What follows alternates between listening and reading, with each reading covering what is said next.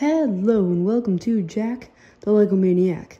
Today we're going to be taking a look at this pixel art collection of mine. This is actually Lego pixel art. It's basically, I traced over a couple pixel art images and I just recreated them out of Lego. Anyway, let's go take a look. First up, we have the Koopa Troopa from Super Mario Bros. I think this one came out pretty good. As you can see, I used like a mishmash of pieces instead of just tiles or plates. And it kind of looks really good from far away. Anyway, moving on to the Bullet Bill. He looks pretty cool as well. I liked the shading underneath the arm. I think that looks great. Over here we have the coin and the question mark block. These two are really iconic in Mario. Then we have the mushroom. This one is from Super Mario World, which this one's kind of just okay. I might revisit this one in the future. Anyway, moving on to the main man himself, Mario.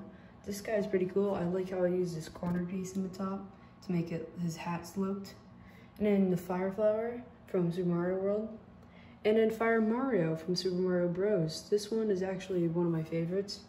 I like his running pose and his little strap at the bottom. And yeah, this one's pretty cool. And then our last two for today are the Yoshi egg and Yoshi. Yoshi is definitely the favorite Mario character of mine. He is good in all ways, and there is no way to prove me wrong.